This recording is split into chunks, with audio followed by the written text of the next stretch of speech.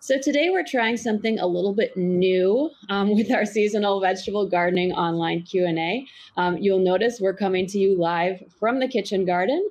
So to start out, I want to introduce Thomas Crawley, who's our guest expert and member of the Gardens and Grounds team at the U.S. Botanic Garden. So Thomas is responsible for the design and care of the kitchen garden. He's one of our resident vegetable gardening experts, and we're really happy to have him back this season for another online Q&A. Thanks for joining us, Thomas. Thanks for having me. Great. So for people who have not visited the U.S. Botanic Garden, or maybe have visited the conservatory but not the outdoor gardens, you can see that Thomas is standing just south of the conservatory there, across the street in Bartoli Fountain and Gardens, and that is where the kitchen garden is located. Another thing to note about the kitchen garden currently, if you come to visit, you're going to see some new elements, interpretation, and signage that are connected to our new exhibit called Cultivate Growing Food in a Changing World. So you can see, here's one example of what you might see. So the focus is agriculture at home, demonstrating some of the things that home and community vegetable gardeners can be trying out. So all this just to set a little bit of the context for our conversation today. Throughout the program, remember, please feel welcome to use the chat, ask any questions that you have for Thomas, and I'll just be relaying those as we go. All right, so Thomas, I'd love to start out just by hearing some of the highlights of what's going on right now in the kitchen garden. What are some of the crops that we're seeing around you? We have a couple of plant families represented this spring. From the onion family or the allium family, we have garlic, chives, leeks, and shallots. From the goosefoot family, we have spinach, borage, a couple different types of Swiss chard. From the aster family, we have a bunch of lettuces.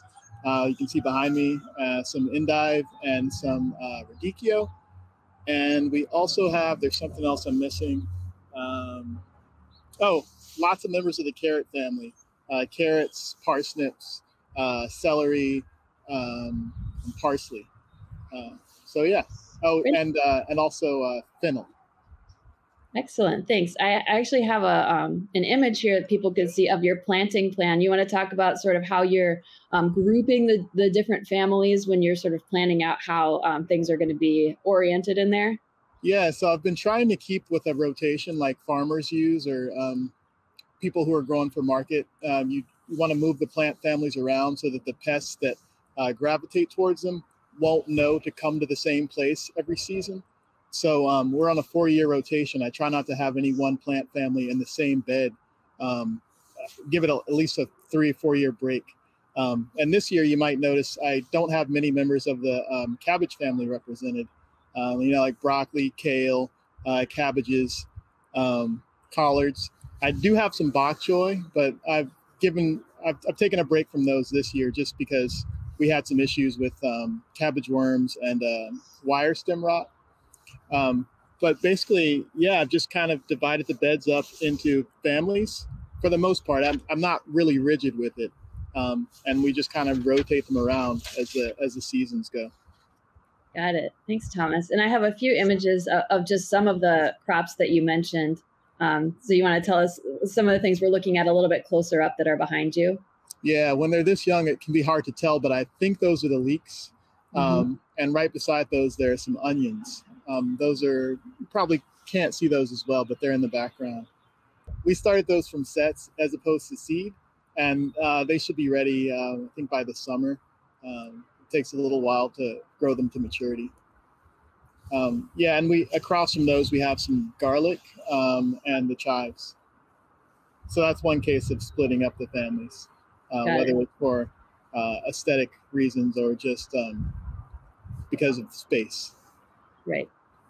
What else do we have? Here's a nice view of your beautiful lettuce. Oh yeah, we have a couple different varieties of lettuce. We have a really pretty iceberg lettuce. By the time you see it in the grocery store, it's just that kind of light green ball, but it's a really pretty crop. The outer leaves are dark green, just like the leaf lettuce, and it's really nice display. Next to that, there's a Salanova. I think it's called Red Sweet Crisp.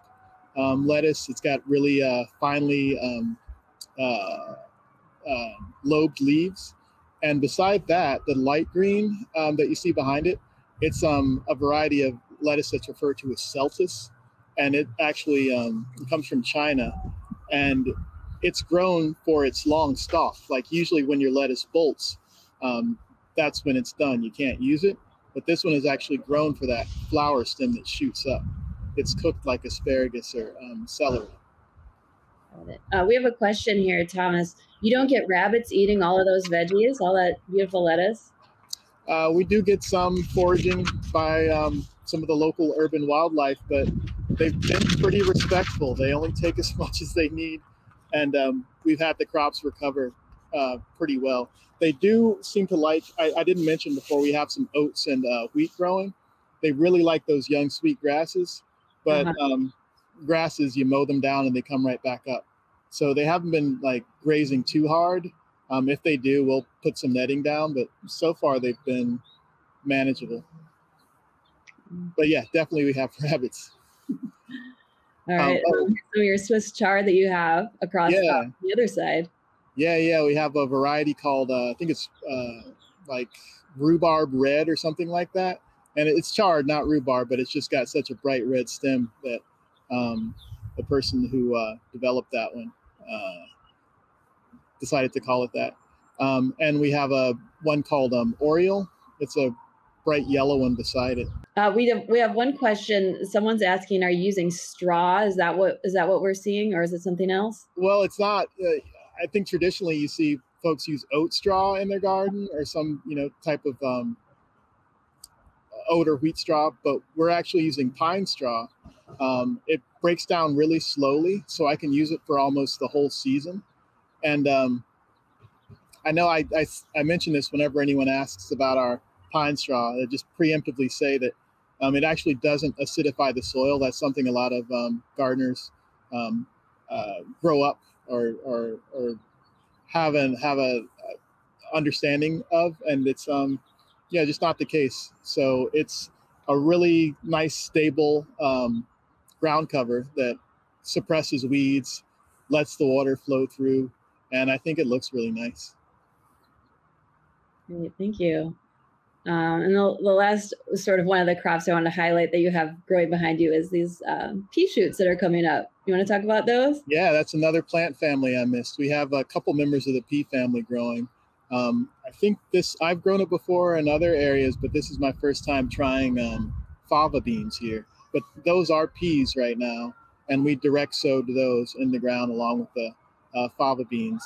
And we'll see if it doesn't get too hot. We'll actually trellis them up as they continue growing. But yeah, we have probably about, I'm guessing that's about 20 square feet of peas, so a lot of peas. Beautiful, thanks.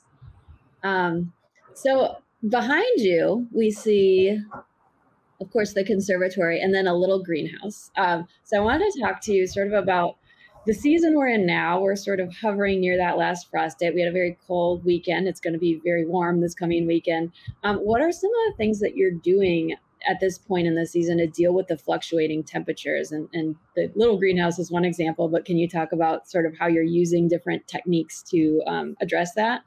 Yeah, sure. We have a couple of different season extension structures that we're using in the garden.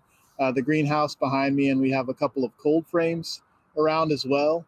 And one thing that's made those very usable for us are the heat-activated vent arms. So once the temperature hits around 60 degrees, the vent on top of the greenhouse or the doors of the cold frame, they pop open. And that's great because as a younger gardener, I used to keep a cold frame, and if you don't pop the lid open on a warmish day, like, above 50, it can get up to 100 pretty quick. So having those arms or being super attentive is really important. But yeah, so we have the greenhouses, the cold frames. We've also used row cover to protect crops. I understand they can raise the temperature up to like maybe 5 degrees warmer underneath, and also protect the crops from frost. There it is. And I've also, oh yeah, there it is. And that's another one it's good to keep an eye on. You don't want it to, sunlight can get through that white fabric, so things do heat up in there too. So on warmer days, we pulled it back. At this point in the season, we've taken it off, but it was really good at protecting the little bib lettuce that was underneath.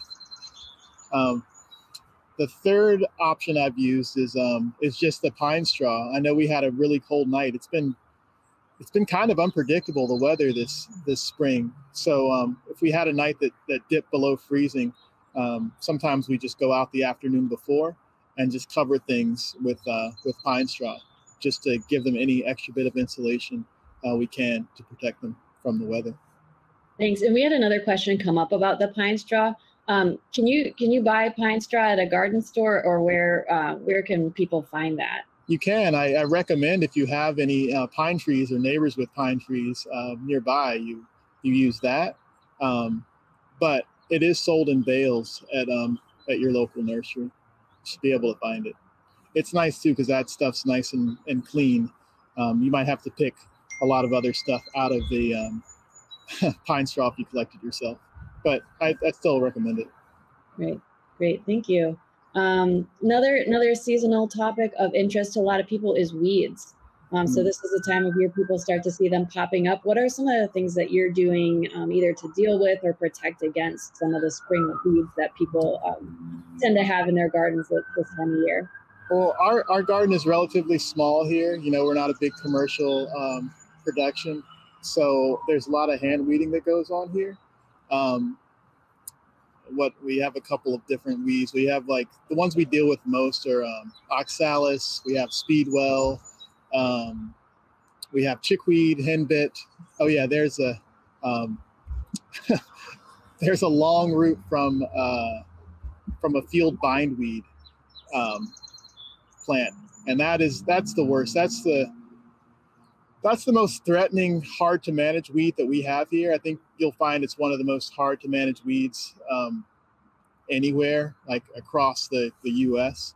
And what we do with that generally is we try to just keep the sunlight from it, try to keep as many resources from that plant as we can, so it doesn't take over the others. So that means using, in addition to pulling it or digging it when we find it, we try to cover the soil in those areas, the areas between the crops, with some sort of biodegradable weed mat. It usually lasts through the spring. Sometimes we can stretch it into the summer, but if we can just suppress them long enough for our cultivated plants to get bigger, for them to get mature, it's usually okay. So we've learned to live with it. Got it. Yeah, but that, along with the pine straw, also is helpful. That one. Yeah, and there's the weed mat under there. It's kind of turned gray. It's called paper mulch, and it just comes in. You can get that from a farm supply, or I think maybe nurseries have them too.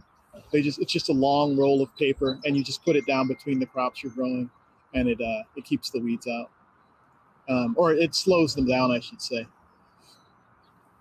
So as far as handling weeds in the garden, that's normally what we do. We have cultural methods that we use to try to prevent them from happening.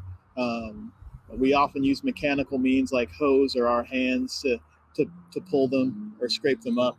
But a last ditch effort here is usually some sort of organic broad spectrum herbicide, like a citric acid based herbicide that just kills the plants on contact, that are OMRI approved. You know, they're okay for organic growing. Great. Thanks, Tom. I hope that answered the question. Yeah, great. Thank you. Okay. Would you like to show us the kind of a view of the garden that we're not seeing right now? Maybe sure. Over the cold frame, and we can see a few other things. Over this way? Yes. Okay, sure. Let's see here. Bear with me as I turn. Oh, look, there's our nation's capital in the background. Great. So do you want to talk about some of the different, maybe lesser known types of crops that you have? You mentioned the things like radicchio, endive, parsnips, or some of those different things that maybe people are less familiar with growing, and sort of Yeah, how and yeah. why So those. the cool thing about those that you mentioned, the endive and the radicchio, Mhm. um, those are both maybe a lot of gardeners grow them, but for me it was a new thing. But they don't have to be super daunting because they're members of the same family as lettuce. They're members of the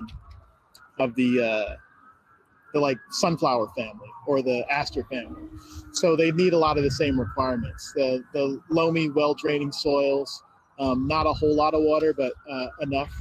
They're not really drought tolerant. They do like the soil to be kept somewhat moist, and 6 to 8 hours of sunlight. It's not unusual to this year, but is new from last year is burdock. You can see that right here. Uh-huh. Um, that is a really big, pretty plant, but it's grown for its long roots. It's used in Japanese cooking. Usually, they're peeled and cut into matchstick size pieces, along with carrots, for one particular dish called kimpira gobo. So it's been pretty easy to grow, and this is the second year. It went dormant during the winter, but it came back. So it wasn't in my plan originally, but I put it back in there There it since it was there. Yeah. So yeah, those are the three main new crops that I'm trying out this year, and so far so good. We'll see how things go as the season progresses. Great, thank you. Next thing I want to ask you a little about is irrigation. We have seen a few different ways that you're irrigating the kitchen garden. Interested to hear about strategies, sort of how and why you're using different strategies in different spots. Yeah, I the reason I'm using this stuff, I'm using the techniques that I am, is I just wanted folks to get a view of the different types of irrigation used. Um, if you have a small garden, this size or smaller, or actually even larger gardens, I recommend a drip system. It's really great. It's really efficient in getting the water to the roots of the plant. It does take longer to set up. There's a little more expense involved, but it's not like cost prohibitive. It's not bad at all. You just basically are laying a line of perforated tubing along the base of the plant, and you can either set it on a timer or you can turn the water on yourself, let it run for like 30 minutes to an hour, and the water gets delivered directly to where the plant needs it. We also have an overhead sprinkling system on the southern bed, just to show folks what that looks like. That's what most of us use in our home gardens anyway. And that is really easy and quick to set up. But the only issue with that is you're getting the leaves wet. And when the leaves of your plants are wet a lot, they can lead to fungal issues or other secondary issues can pop up. So if you are going to use an overhead watering system, you want to make sure you do it early in the morning so the plants have time to dry off and they don't just stay wet. Got it. And I have an image here. I'll make it a little bigger so people can see. You can see the drip system sort of in the background and some of the interpretation that we have up front. So that's one bed where people can come by and sort of see what that looks like. Another nice thing about the drip system is once you've installed it, and you can do it yourself with there aren't many tools involved. You can cover the whole thing with mulch and just let the magic happen, and no one will ever know how your plants are staying so healthy and well hydrated. So Perfect. That's another nice thing about it. Oh, and in the background there, while you've got it up, there's some parsnips. Oh, yeah. And that is another new crop that I didn't mention. Yeah. And did we talk about them at all? Well, we have a picture of them. We hadn't looked at it yet. Oh, yeah. That's great. Yeah, I wanted to mention parsnips because even though it's the first time I'm growing them, it's not the first time I've attempted growing them. I had a lot of difficulty getting them to germinate. And with talking to other growers and reading more about them, I've been alerted to the fact that it can take up to 3 weeks for them to germinate. And of course, the soil has to be at least above 50 degrees, probably better at 60. So I think the previous seasons that I had trouble growing them, I started them with my other spring crops, which was a little bit too early for them. And two, I just didn't have the patience to wait 3 weeks. So our talented growers at the production facility were good enough to start them for me, which I know starting root vegetables like parsnips and carrots and transplanting them is generally not advised, but we got them in early enough that I don't think it'll be an issue with the formation of the roots.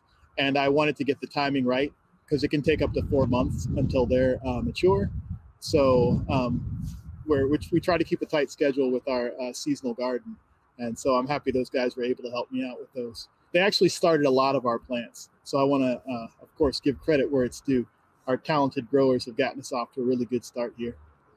Yeah, wonderful. And if people joined last month, we heard from Kenny, who is one of those growers who's down at the production facility starting a lot of the stuff for the production or for the kitchen garden. So if you joined that, or you want to go back and watch that, you can sort of see the progression of how it goes from there to now outdoors here. So that's having healthy plants, having good seed to start with is the first thing, but having healthy plants if you're transplanting is another great start to your growing season. Oh, Thomas, did you want to talk about the little packet that we see there with the parsnips?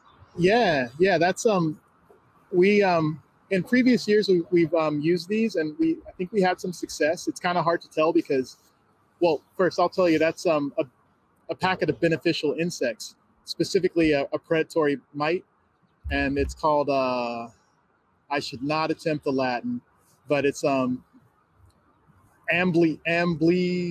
Okay, I won't attempt the Latin. It's a predatory mite, and it feeds on thrips, other mites, and also scale insects.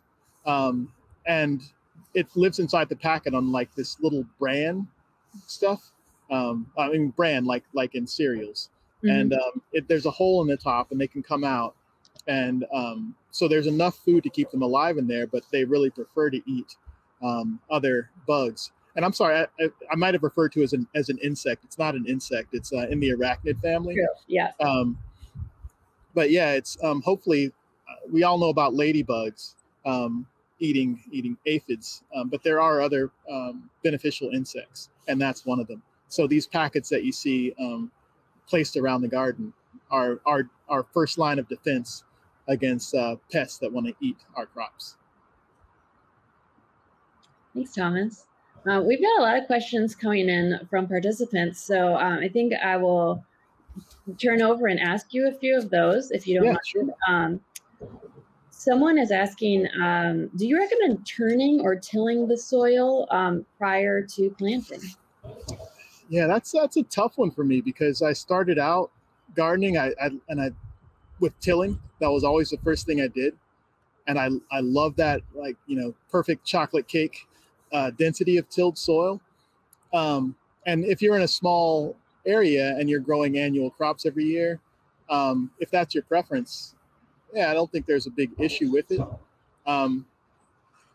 But tilling in larger areas, tilling in general, it can cause issues. So basically there's an ecosystem in your soil. Every time you till, you're disrupting that ecosystem. And it's not just the beneficial insects and fungus that's in the soil. It's also the soil structure. Like the more you till, the more you're going to break down the soil structure. Like the dirt's going to have trouble holding on to water. So that said, tilling does make it easier to plant. And if you're growing annuals every year, they're not as dependent on fungal systems to stay healthy. But in this particular garden, I've converted to no-till. I will use a broad fork to break things up, but I don't till the soil into a fluff anymore. But if it works for you, great. But I am trying to do no-till right now. Somebody's asking about the garlic. She said, I think I heard you say you're growing garlic. Did you start that in the fall? Yes, yeah. Thanks for pointing that out. That's a good observation. We like to get them in the ground sometime by like early October. I think I planted these. I think might have been mid-October, but yeah, they need a full. I think it's 120 days to maturity. But I'm trying a new garlic this year. I should have mentioned that in our new crops too. Generally, I grow hardneck garlic. All they had available at the nursery. My order didn't come in, so my plan B was to buy garlic at the nursery, and all they had was a soft neck. So far, it seems to be doing okay, but I recommend hardneck if you're growing in this area. And yeah, I should say that disclaimer too. I'm really happy that folks have joined us from far away. But most of what I'm talking about is it applies to the Mid-Atlantic. So I think a lot of it might apply further south or further west or further north, but you'll have to make some adjustments. Got it. Thank you. And on that note, somebody asked, what herbs and vegetables would you start growing now? And we'll say for the Mid-Atlantic, and then maybe adjustments that would be needed. Okay. I mean, at this point, in the middle of April, mm-hmm. I'd say, like, with the exception of things like basil, which prefer it to be warmer, I'd say most everything. We've got dill. We have a lot of our perennial herbs are still, they've come out of dormancy now. So sage, and we have thyme and oregano. Those have all come out of dormancy, and they're looking pretty good right now. But yeah, cilantro is a good one to start in spring. Dill that I mentioned before. Yeah, thinking like almost any herb it's good to start now, with the exception of basil. I'd probably wait a couple more weeks for basil. Great. I wanted to bring up, I think we have a picture of some of those herbs you talked about coming out of dormancy. So this is the tip of the kitchen garden. We can't really see right now, but do you want to talk about sort of, some of the things that have been growing throughout? Yeah. For those of you who've been watching the evolution of the kitchen garden over the last 6 years, this bed has started to become our pollinator / perennial herb section. At least that's what it's been for the last 2-3 years. So what's coming out of dormancy right now is like the thyme that I mentioned earlier, the oregano. They probably look similar in this photo. And we have some pansies that overwintered too. And I was happy to see the, what's it called? The Nepeta tuberosa. I can't remember the common name for that, but that came out of dormancy. And it's going to be looking really nice in the next few months. And also the Gaillardia, some of the flowers coming out of dormancy. Gaillardia, Sweet William, Dianthus, and the corn poppies. Hopefully that'll be a field of red in the next few weeks. So I think things are really going to transform. Oh, the white flowers that you see there in the middle of the screen, those are from sea kale. That's a perennial brassica that I think a lot of folks here maybe overlook. And the leaves can be harvested constantly from year to year. It's a really nice plant. Thanks. Yeah, that's beautiful. Here's a question. Somebody is going back to garlic. She said, we planted garlic with our first graders in December, so 120 days would be around May 1st. What should they look for as a sign to harvest it? There's a couple signs. Some folks say you look for the leaves to start to brown. What we have done here in previous years is it'll form a scape, like a flower head. Like it'll look like a long skinny tube, and it'll have kind of like what looks like an onion at the top. Once that forms, you'll want to cut that off. And I think you'll want to double check, but I think it's like 3 weeks after that, folks say you can harvest, something like that. 3 weeks to a month after you harvest the scape, the unopened flower head, which you can also use like garlic or in salads even. That's when you can harvest. You know, the other thing you can do, you can actually dig down. You take like a test bulb or a test plant, dig down and see how it looks. Check it out. Yeah. That's the sure way to do it, yeah. Sure, yeah. They're asking about starting or sprouting tomatoes or peppers from grocery store vegetables. From the seed or from like the remnants of, if it's tomatoes, I assume it's from the seed. I assume, yes. Yeah. I've had some of the best tomatoes I had come up as volunteers, either from contractors working on site that didn't finish their tomatoes on their sandwiches, or from like wind pollinated tomatoes from the previous year. So I'm all for it. I mean, we can't do that here because we need to label them and make sure what's what. Yeah, know what's what. But yeah, I'm all for it. As far as advice on how to do it, just drop the seeds when the soil gets warm enough and let the magic happen. That's probably not the official technical answer you were looking for, but just follow the same example you would for planting tomato seeds, which I think is like covering them with I don't know, it's like probably a 1/4 inch of soil, and or you can start them inside. Yeah, it's funny. I guess I don't. They pop up so quickly here when I'm not trying to do it on purpose. It's funny. It's so, yeah, just sprinkling the seeds where you want them to grow, I think, is probably the easiest, most low impact way of doing it.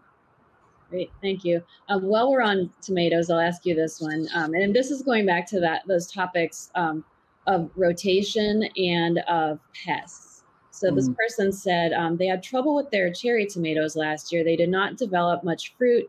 And then the cucumbers had stem rot, so the fruit did not develop fully. It's the first year that they've had those problems. Do you think it's due to bugs? Do you think they should rotate? Any advice for that situation? I think it would be advisable to rotate, make sure you're not growing in that same spot again, but also folks have different opinions about soil tests, but I think they tend to be helpful. If you find any limiting factors in your soil from those tests, you can address them. So I think making sure that the micronutrients and macronutrients in the soil are what you need, that'll be helpful. And when you get the soil test back, they'll tell you exactly what you need. But also managing the water and making sure, like I remember one year my dad, who was a much more talented grower than I am, grew up on a farm. But I remember one year he had I think it was almost 8 or 9 foot tomato, beautiful green leaves and no fruit. And I asked him what sort of fertilization plan he was doing. And I think he was fertilizing it a lot with a high nitrogen fertilizer. So that fertilizer was all going towards leaf production. So if you're going to fertilize, you need to make sure you're not over fertilizing. That can limit the amount of fruit you get while really boosting your leaf production. So I think the phosphorus is what you're going to need when it starts to fruit. Not that I'm saying you need to, do a carefully managed fertilization plan, but if you are going to use fertilizer, you have to make sure you're managing it properly. And I don't know that is what's happening, but it sounds like a possibility. So rotating and either cutting back on the nitrogen, but first of all, getting a soil test, I think would be the best. Thanks. We had a question. Where can people get soil tests? Their local extension office. Usually, if you're in Virginia, then I think they go to Virginia Tech. If you're in Maryland, I think maybe they go to University of Maryland. But there's usually little bags. They're about this big, and I think it's like maybe $15. And you can find them at if you look at, I think, Google local Maryland extension office or local Virginia extension office, or if you're in DC, I think they might go to UDC. Yeah. Right? Yeah. Yeah. So you should be able to find it without too much effort, as long as you have computer access. Since some of the kitchen garden herbs go well with figs, do you have any fig trees in the kitchen garden? We just so happen to have a couple of trees in the garden. We have, there's actually, let's see. Can you see the greenhouse? Maybe let me rotate. Yeah. I know there is one over there. Yeah, so I think a little further. Oh, a little bit? Yeah. There we go. Hopefully I haven't done this. There, if you can see some bright green leaves. So there's our pomegranate tree. You see like kind of the bronze, orangey colored leaves just coming out. Right behind that and behind the greenhouse is our fig tree, our brown turkey fig. And yeah, that's doing really well right now. We have a Marseille fig growing in the other corner of our garden too. So yeah, they both seem to be doing really well right now. Sometimes when it gets super cold, you can see them die down to the ground. But both of these, I don't know if it's the residual heat from the stone around them or what, but they've really been doing well. Great. Thanks, Thomas. Sure. We are getting here toward the end of our time. So I wanted to ask you one closing question. This would be one to think about. Is there something that you're trying out right now in the kitchen garden or planning to try this year that you're not sure how it's going to go, but we're curious to sort of see how it turns out as the season moves forward? Anything you're kind of experimenting with? Yeah, I do a lot of experimenting here. I try to keep it within bounds, but one thing I'm trying this year that is new for me is I know folks are always pushing the boundaries of how early they can start their tomatoes. And generally I advise against that. Like, just wait till May and everything will be fine. But we're using the greenhouse since it got too hot in there for our spring crops that we were keeping. I switched over and the guys at the production facility started some tomatoes for me early. So I have some tomatoes that are about maybe 9 weeks along. And we had some nights that were in the 30s. But so far, so good. I don't have any supplemental heating in there, but we'll see what happens. We'll see if if we get tomatoes earlier than we normally would, growing in the soil unprotected. So that's the one thing I'm curious to see. We've got tomatoes and basil and little gherkin, Mexican gherkin cucumbers growing in there. So Nice. A little early for all that stuff, and we'll see what happens through the season. Great. So thanks so much, Thomas, for all the great information today and all the incredible work you do in the kitchen garden. Hopefully we'll do another one of these in the summer and people can see the progress and ask their questions that are coming up at that point. Yeah, please do. Yeah. And I'm thinking now of all the additional answers I have to the questions I heard earlier. So if anybody needs to contact me or the garden for more detail, please feel free to do it. Perfect. Yeah, and thanks to all of today's participants for taking the time to join us and for asking lots of interesting questions today. We hope you will join us again for future programs.